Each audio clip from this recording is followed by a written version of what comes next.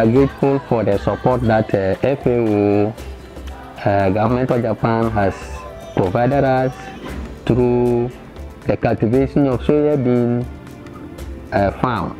About 5 groups comprising of 50 members each in 5 communities, established about 63 acres of farm last year, and they have we have been supported with inputs right from fertilizer, seed, and up to weed management. People come here to tell us that we should farm soybeans, but we have never done it before.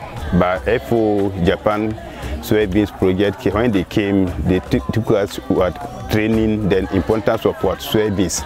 So when we also started it, so we see that it's very beneficial, because at first we don't even know how to farm, not to talk of how to use it. In fact, we had the soya processing and the reception was good. These are women who didn't even know how to eat soya. So even the production within the municipality was very low. There was no demand for soya.